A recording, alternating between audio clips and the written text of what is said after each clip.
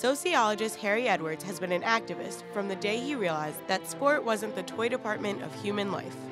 Edwards, a professor emeritus at Cal Berkeley, was the chief organizer of the Olympic Project for Human Rights and a guiding force behind John Carlos and Tommie Smith's 1968 Olympic protests.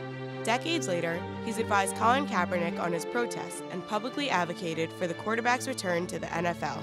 A former basketball player at San Jose State, Edwards first organized protests at his alma mater. Over the years, he's worked for a number of sports teams and leagues, consulting on issues of diversity. Because of his outspokenness, he's received death threats and been viewed by the FBI as a national security threat. As Edwards said recently, the last words out of his mouth will probably be, "I protest." He's done it his whole life, changing the sports world in the process.